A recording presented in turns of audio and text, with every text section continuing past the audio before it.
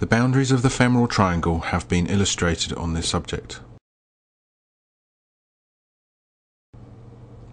The lateral border is bounded by sartorius muscle, which extends from the anterior superior iliac spine to the medial border of the knee in an oblique fashion. The medial border is bounded by the adductor longus muscle. The cranial or superior border is bounded by the inguinal ligament.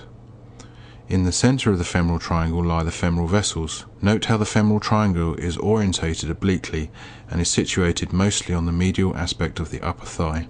The lymph nodes of the groin region can be divided into vertical and horizontal groups. The horizontal group is situated in an area bounded by the groin crease inferiorly and a line between the pubic tubercle and the anterior superior iliac spine.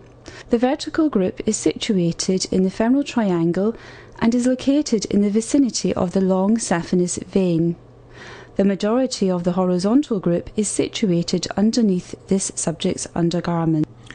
The vertical and horizontal groups are examined in a systematic fashion with the fingers flat. Small circular motions are made while pressing firmly. Suspicious masses will usually feel firm underneath the fingers and are located deep to the skin. Usually they are entirely painless.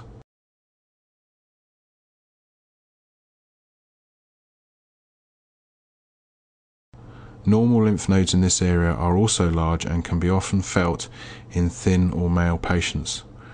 Small shotty lymph nodes are common in children or individuals who have recently had a viral illness. If there is any uncertainty between abnormal and normal lymph nodes, then the best test is often to feel the opposite side.